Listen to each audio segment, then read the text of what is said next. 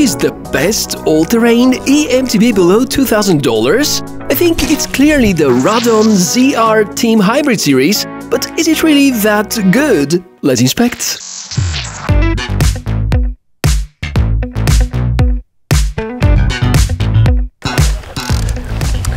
Hey, welcome! Great to meet you, everybody. If you've ever wondered why e-mountain bikes are that expensive, well, there are plenty of reasons for that. First of all, bikes are getting more expensive in the past few years, but e-mountain bikes usually have an extra motor and an extra battery, which, well, they're quite pricey, and they add usually a payload of somewhere between 5 and 7 kilograms on top of what the rest of the bike components represent.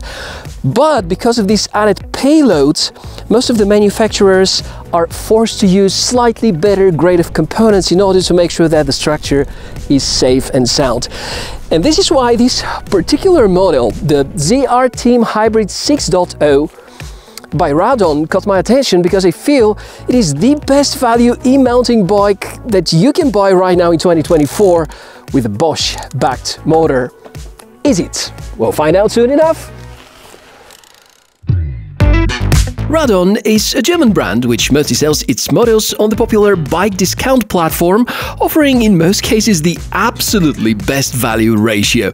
And despite the fact the model costs significantly less than the competition, you can well notice that during the unboxing stage there seems to be nothing missing at the first sight. Unlike many of the Chinese or other budget-oriented brands where you need to do a lot of the assembling by yourself, Radon have pre-assembled everything, so it's basically opening the cardboard, a surprisingly tall box for the record, just lay it on the side and pull the bike out. The only thing that you should usually adjust in this case is the handlebar. I say usually because the front brake was wrongly installed in my case, and the cable was going behind the stem, and I've almost torn it. In order to fix, I had to remove the handlebar and the grip and readjust. Other than that, you can well notice the Bosch logo, a very capable motor installed inside, with good, decent removable battery, and it even has stamps matching the colors of the frame. The bike arrives without pedals, so this is the only component you need to prepare in advance. If you need a checklist before the first ride, of course read the manuals, check the tire pressure, adjust the seat post level, check the brakes, recharge the battery, that's the usual kind of stuff.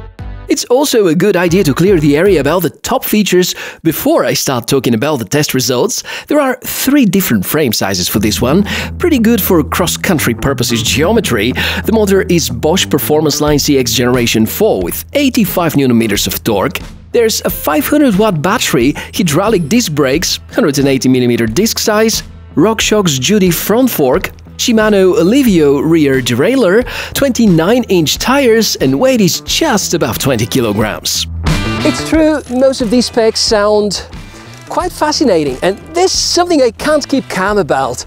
Well, a simple fact that if you decide to buy all these components separately and put them together into an e-bike, just think about it, the Bosch CX Generation 4 motor is going to cost about $900 if you buy it aftermarket.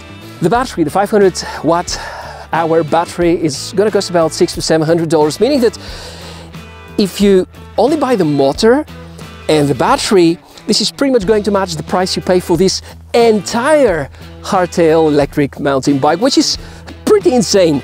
Well, the thing is that Radon is a brand they operate primarily on the bike discount platform, which is a German website, and Bosch is also a German company, meaning that most likely they can negotiate some better prices about the motor and the battery pack combos, which is good for them, also very good for us as customers, because you practically get most of these parts, well, for free, not entirely, but you get the idea.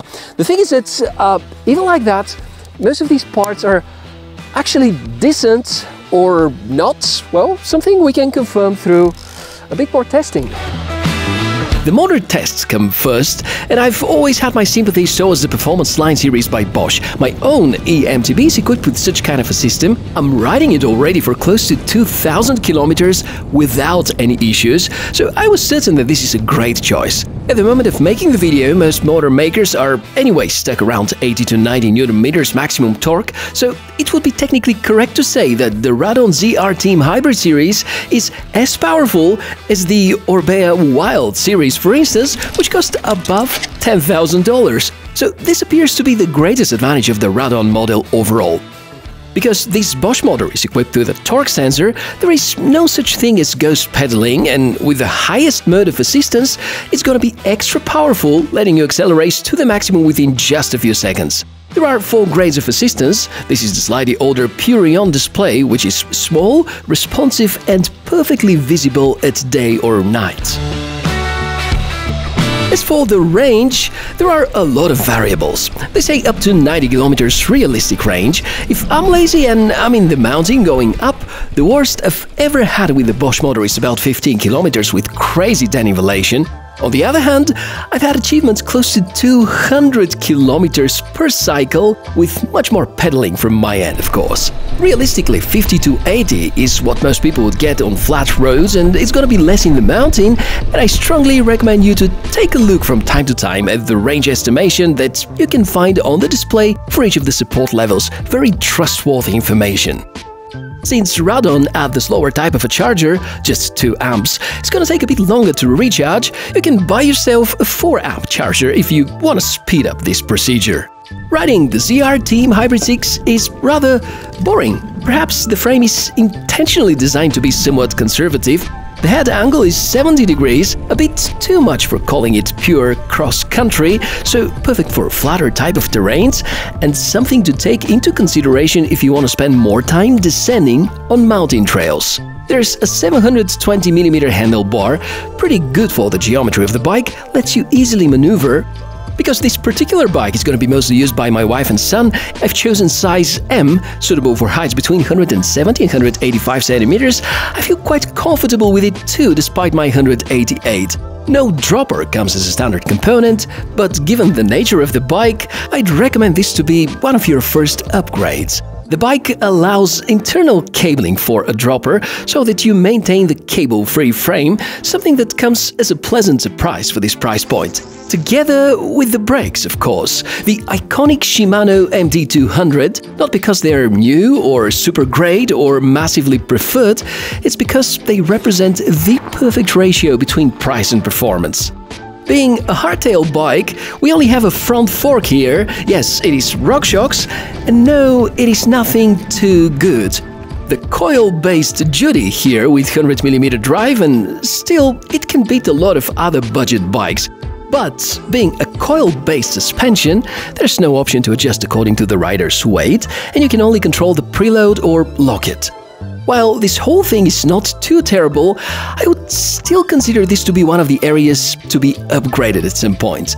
The frame has conical shape on the front, and most good forks are gonna fit well. Such an upgrade may actually change the geometry a little bit, so maybe going beyond 130mm drive for a fork is not such a good idea. For what it's worth, even with this heavy kind of a front suspension, the bike feels rather lightweight for the standards of eMTBs. There also are mechanical gears backed by a Shimano Alivio derailleur.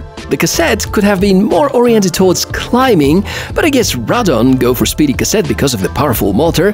Yet another area you may consider upgrading though.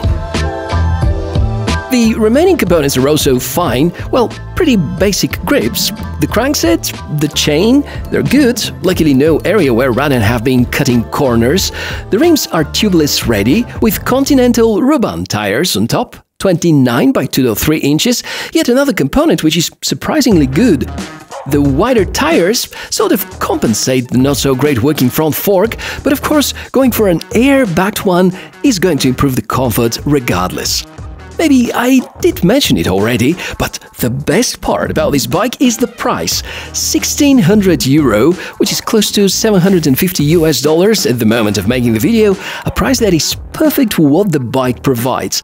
I honestly doubt that this kind of discount is going to last for much longer, and for $100 more, you may grab the 8.0 edition with air fork and somewhat better gears. The only scenario where another bike can match this deal is an end-of-season sale or something. Let me know in the comments below if you managed to find a similarly great or a better eMTB deal right now.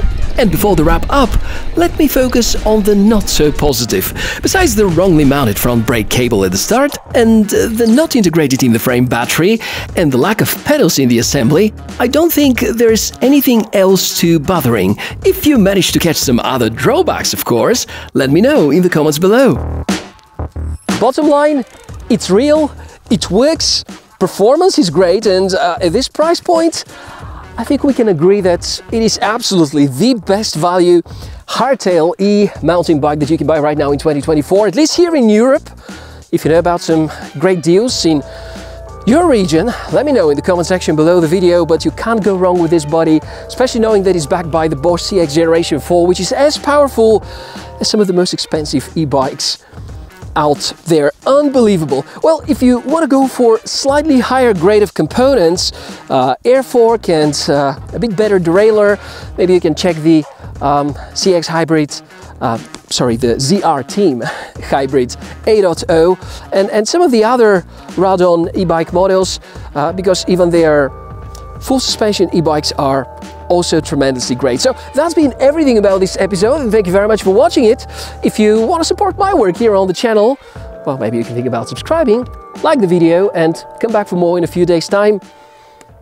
Stay safe, wear protection, and I guess I'm gonna see you soon. Bye!